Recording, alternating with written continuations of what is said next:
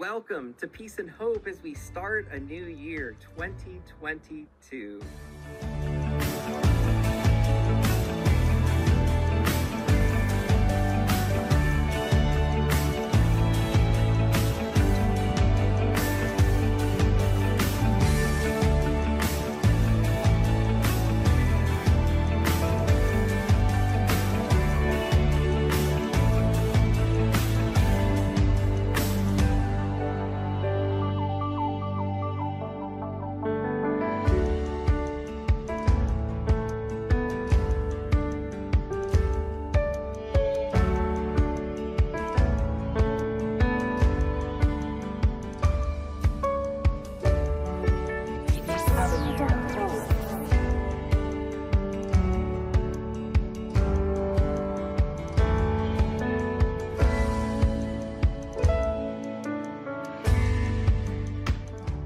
Welcome to Peace and Hope.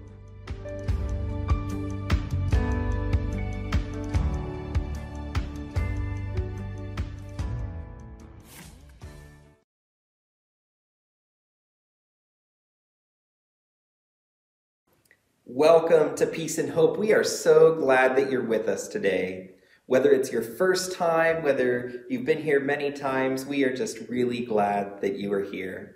I'm Pastor Brian, the pastor and mission developer of this digital community, and I invite you, if you've never been to our website before, go to www.peacehopeva.org and find out more about Peace and Hope. Find out about our ministry and ways that you can connect with us and ways that you can serve. Just a few announcements to share this morning is that, one, we are very excited to welcome our first member, Anna Schmidt, as a member of our community. And there will be a portion of the service dedicated toward welcoming Anna into our Peace and Hope community as a formal member of the congregation. Also, Lenten services will be held at 7:30 p.m. on Wednesdays throughout Lent.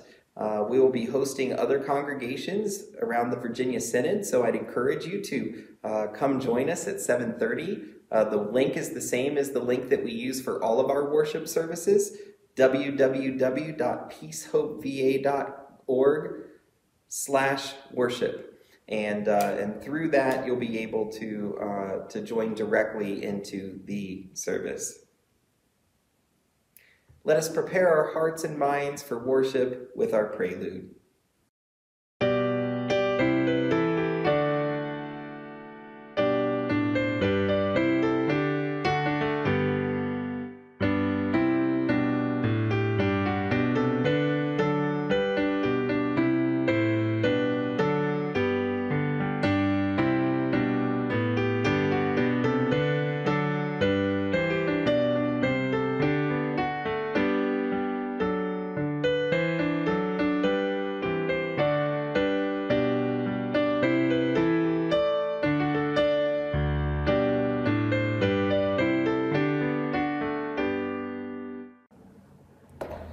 We continue worship with our confession and promise of forgiveness. Blessed be the Holy Trinity, one God, who creates us, redeems us, and calls us by name.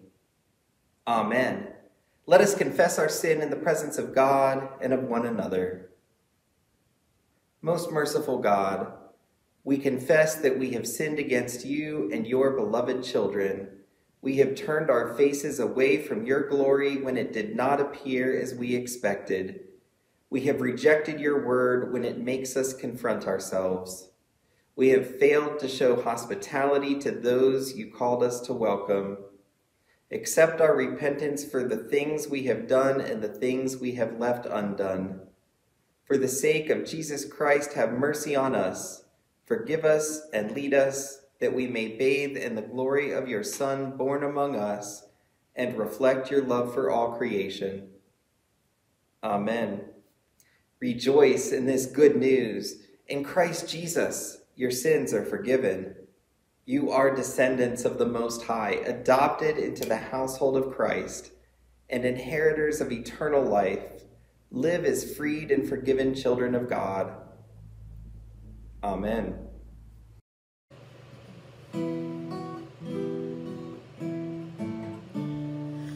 God, when human bonds are broken and we lack the love or skill to restore the hope of healing, give us grace and make us still. Through that stillness with your Spirit, come into our world of stress, for the sake of Christ forgiving all the failures we confess. You in us are bruised and broken, hear us as we seek release from the pain of earlier living. Set us free and grant us peace. Send us, God of new beginnings, humbly hopeful into life. Use us as a means of blessing. Make us stronger. Give us faith. Give us faith to be more faithful. Give us hope to be more true.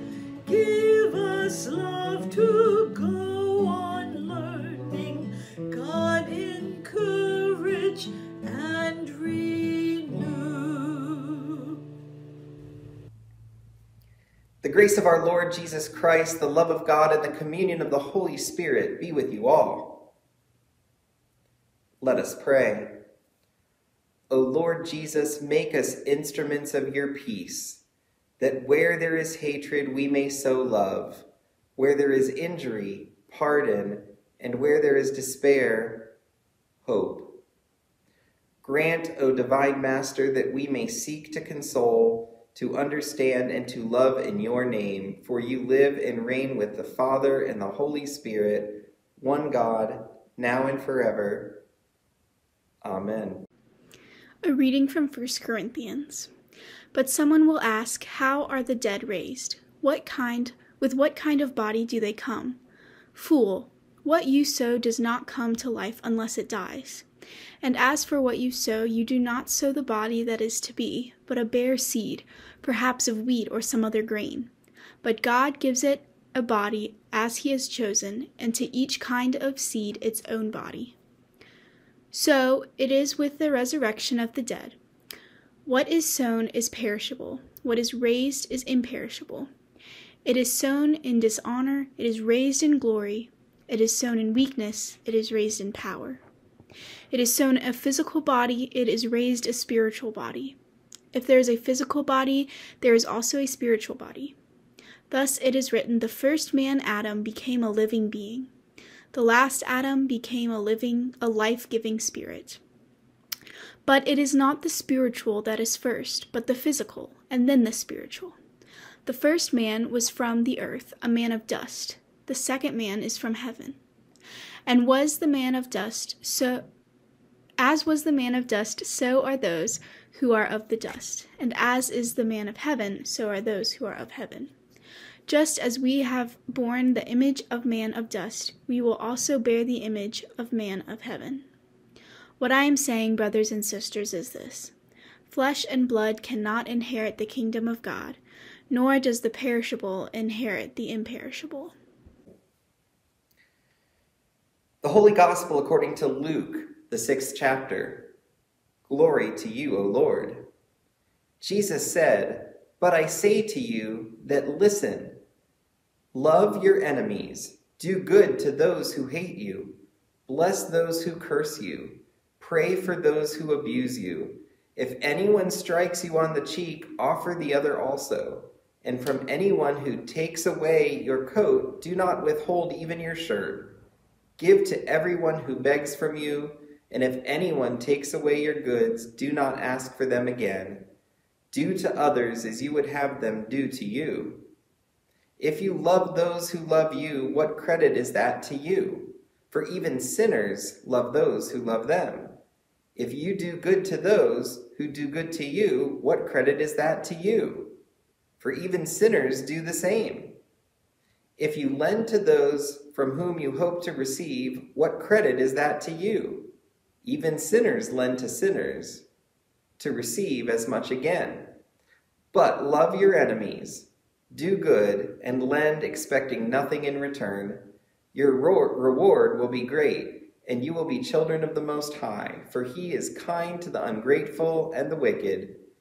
Be merciful, just as your Father is merciful. Do not judge, and you will not be judged. Do not condemn, and you will not be condemned. Forgive, and you will be forgiven. Give, and it will be given to you. A good measure, pressed down, shaken together, running over, will be put into your lap, for the measure you give will be the measure you get back. This is the gospel of our Lord. Praise to you, O Christ. Grace and peace to you from God our Creator and our Lord and Savior Jesus, who is the Christ. Loving your neighbor as yourself is found 8 times in the Bible. 8. That's a lot of times.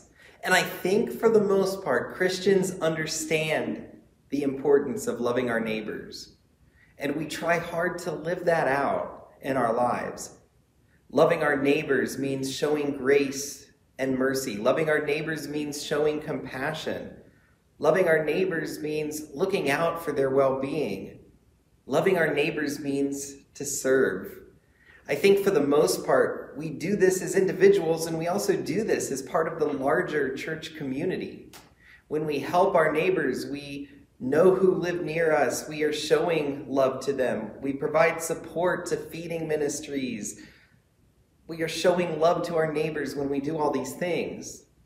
When we get together to make and sell products for raising money for churches, all of those things are done for the support of our neighbors. But today's gospel reading asks us to do something much more difficult. Love your enemies. This might feel very difficult because we live in a world where division is so rampant. In fact, a quick look around you shows how often the world is quick to find ways of dividing people, creating enemies of people. People create divisions around politics, and more recently, mask wearing and vaccinations. Is it possible anymore to side with Republicans on some things and Democrats on another? Can't that be okay? The world seems to think that we need to choose a side. It seems as if it's always an us versus them. And these divisions can create a lot of hurt. I read an article this week about the lifting of mask mandates in Virginia in the schools and how that's impacting children. 17-year-old Alexandra Swan was interviewed by the Washington Post about her experience in Louisa County Public Schools. Here's what the Post said. "School now feels," Swan said, "like a war zone, a raging partisan battle that no one can opt out of because every single student arrives with evidence of their politics. Those without masks typically lean right," she said, written across their faces. Before, when masks were all required, you didn't. It wasn't like you were making a statement, she said. This made everything so much worse. And the article provided some stories about what children are facing in schools in light of people that have different views on mask mandates and mask decisions related to COVID. And it's very sad to see. But I suppose in many ways it shouldn't be very surprising. Some Christians even try to vilify other Christians by the way they practice their faith. Is baptism a sprinkle or full immersion? With communion, is Jesus actually present or is it just a symbol? Can you be saved if you haven't had a life-altering experience where you know that you have had a born-again experience? Right? These are all questions that have created divisions among Christians for a very long time. So what does Jesus say? Jesus says that even if there are people who hate you, you should love them. And he also offers the golden rule, do unto others as you would have them do to you. Jesus tells us to be merciful, just as God is merciful. Jesus also says, do not judge, and you will not be judged. Do not condemn, and you will not be condemned. Forgive, and you will forgive. Give, and it will be given to you. When you think about it, the readings from Luke today form the basis of many, many principles that are fundamental to how we as Christians are told to treat others. And there's a lot of good stuff here. But when you think about it, Kyrie eleison, Lord, have mercy on us. Forgive us our trespasses as we forgive those who trespass against us. Right? When we ask for forgiveness and when we confess our sins, each and every one of us probably has several examples where we don't love all of our neighbors. One way that we as Christians can learn to love all of our neighbors is to find ways of understanding. Find ways of understanding people who are different from us. Take time with people who have different viewpoints from you and realize that they have life experiences that are different from yours. Spend time learning more about people who are different from you. Jesus isn't asking you to change your ways, change your viewpoints, or change your morals and ideals, but Jesus is asking you to love. Now, and this is important, Jesus is not asking you to put yourself in danger. Jesus does not ask people to put themselves in a position to be physically or emotionally abused by enemies. Loving your enemy does not mean putting yourself in harm's way. Loving your enemy does not mean allowing that enemy to continue on a sinful path without consequences. Creating healthy boundaries is important, and you can love your enemies from a distance. You can do this by praying for them. Pray that God will help them see the harm they are causing and that they will repent and turn toward God and turn toward acts of love. Remember, Jesus also said this, Father, forgive them, for they do not know what they are doing. Jesus said these words because many times people are not aware of their sinful nature. And so for these reasons, I actually really struggle with using the word enemies to describe people. Because at the end of the day, I'm not sure that people are really ever the enemy. I think the enemy is really sin, the enemy is death, and the enemy is the devil. But my friends, our 1 Corinthians reading points us to Jesus Christ, who has conquered all three. Jesus conquered sin, Jesus conquered death, Jesus conquered the devil.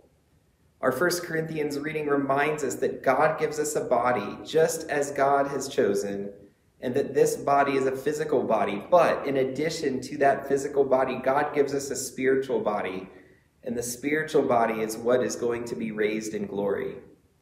Our physical body is full of weakness, but will be raised in power.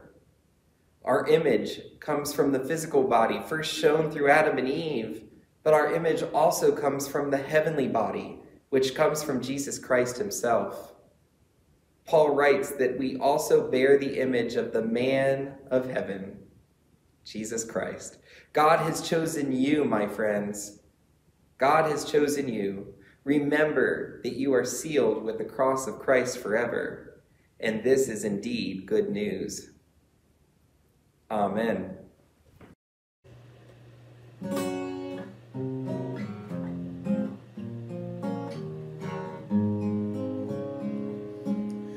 Goodness is stronger than evil.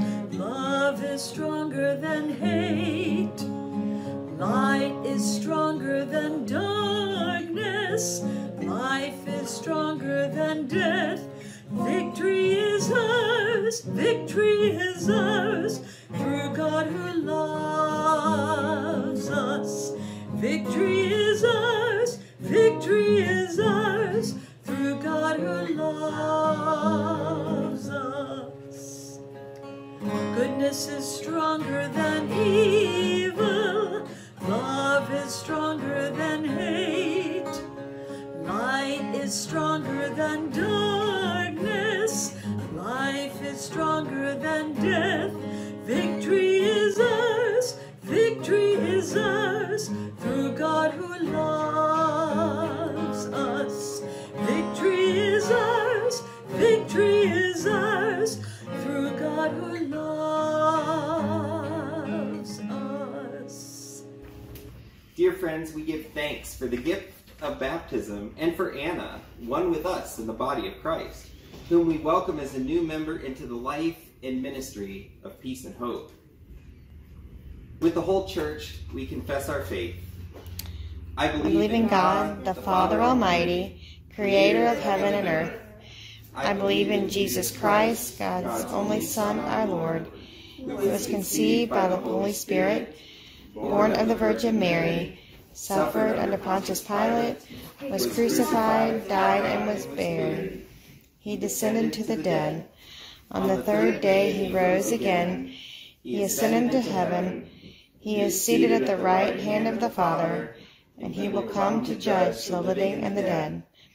I believe in the Holy Spirit, the Holy Catholic Church, the communion of saints, the forgiveness of sins, the resurrection of the body, and the life everlasting. Amen. In baptism, we are welcomed into the body of Christ and sent to share in the mission of God.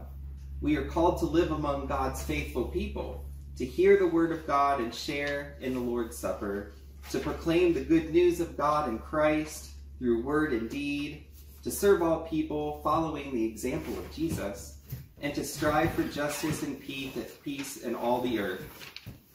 Sister in Christ, do you intend to continue in the covenant of your baptism among God's people in this place? I do, and I ask God to help and guide me. People of God, do you promise to support and pray for Anna in her life in Christ? We do, and we ask God to help and guide us. Let us welcome Anna, our sister in Christ, to this community of faith and peace and hope.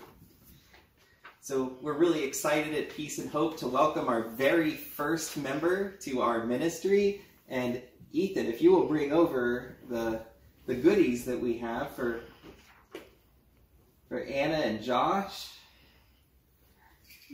So we have some Peace and Hope items to share with you. Awesome. A Peace and Hope magnet, so that you can share others about the ministry. Some Peace and Hope pens, and they are nice pens.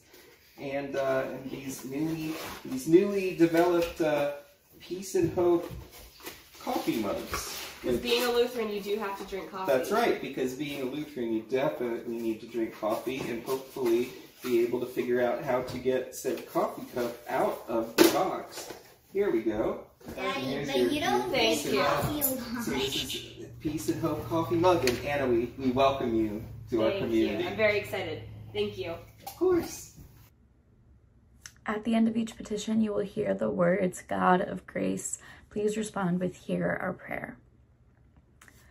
The Spirit of the Lord is poured out upon us in abundance, so we are bold to pray for the church, the world, and all that God has made. Let us pray. You teach us to love our neighbors and enemies alike. Encourage your church to follow the leading of your love, especially when it's risky or difficult. Help us to show mercy just as we have first received mercy. God of grace, hear our prayer. Nurture fields that lie dormant, resting until it is time to bloom again. Bless farmers and all who cultivate fields and urban gardens. Give favorable weather for planting. Bring forth from buried seed an abundant harvest, and guard against famine and disease. God of grace, hear our prayer. Look upon our world with mercy, that we delight in an abundance of peace. Protect all whose lives are marred by war and civil unrest. Release political prisoners and amplify the voices that challenge us to seek forgiveness and pursue nonviolence. God of grace, hear our prayer. Your people cry out for mercy, console hearts that long for forgiveness, mend broken relationships, heal bodies that suffer chronic pain or illness, strengthen and deliver all whose spirits are troubled. God of grace, hear our prayer. You bind us together into one family. Teach us to forgive one another and to resolve conflicts with humility and patience. Bless families of all shapes and sizes, and show love to those who are lonely or grieving. God of grace, hear our prayer. We praise you for the saints who have inherited the fullness of your kingdom. As you have raised them to be imperishable and eternal life, sustain us in faith by the promise of your resurrection. God of grace, hear our prayer. Since we have such great hope in your promises, O God, we lift these and all of our prayers to you in confidence and faith through Jesus Christ, our Savior. Amen. The peace of Christ be with you always. At this time, share the peace with those around you, whether you're together in altar live, watching at a later time, listening. In any ways, give peace to those around you.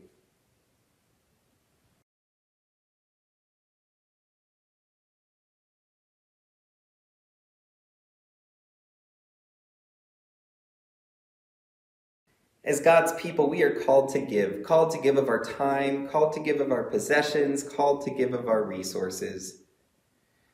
At Peace and Hope, we always want to remind you to provide gifts of time and resources to your home congregations. If you don't have a home congregation and you would like to consider providing support to Peace and Hope, I encourage you to visit our link below. Our ministry is made possible due to the contributions from our congregational partners as well as your gifts. Let us pray. Blessed are you, O God, maker of all things. Through your goodness, you have blessed us with these gifts, ourselves, our time, and our possessions. Use us and what we have gathered in feeding the world with your love, through the one who gave himself for us, Jesus Christ, our Savior and Lord. Amen. Lord, remember us in your kingdom and teach us to pray. Our Father, who art in heaven, hallowed be thy name. Thy kingdom come, thy will be done, on earth as it is in heaven. Give us this day our daily bread, and forgive us our trespasses, as we forgive those who trespass against us. And lead us not into temptation, but deliver us from evil. For thine is the kingdom, and the power, and the glory, forever and ever. Amen. As we go with God's blessing. The Lord bless you and keep you. The Lord's face shine on you with grace and mercy. The Lord look upon you with favor and give you peace. Amen.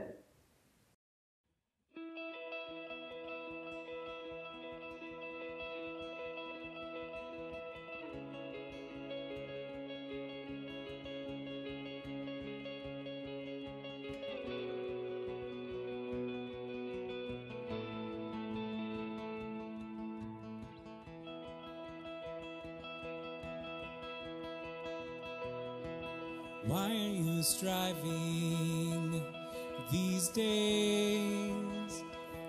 Why are you trying to earn grace? Why are you crying? Let me lift up your face. Just don't turn away. Why are you looking for love? Why are you still searching as if I'm not enough? To where will you go, child? Tell me, where will you run? To where will you run?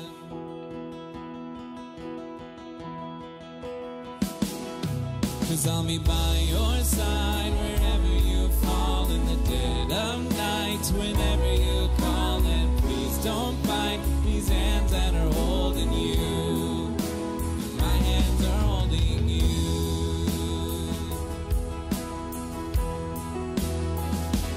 Look at these hands at my side. They swallowed the grave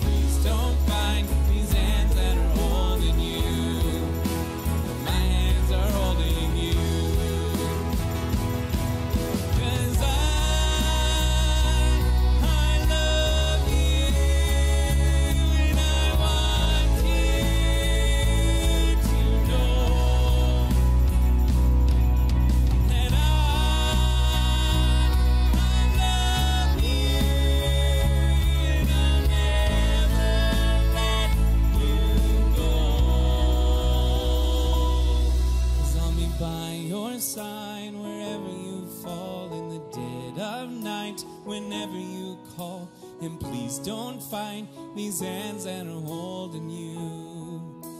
My hands are holding you here at my side wherever you fall in the dead of night. Whenever you call, and please don't fight these hands that are holding you. My hands are holding you. Here at my side, my hands are holding you.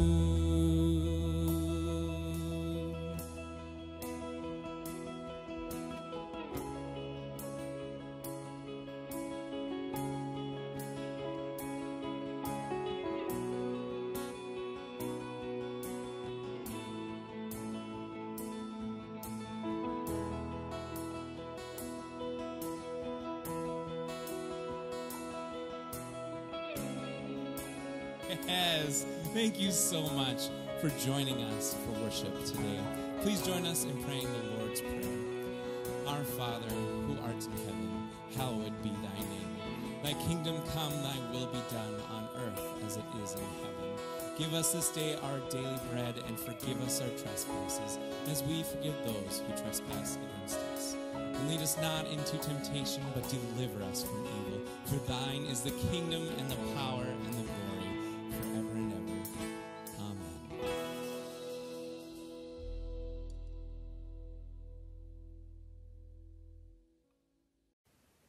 Go with Christ into a weary world. Share the good news. Thanks be to God.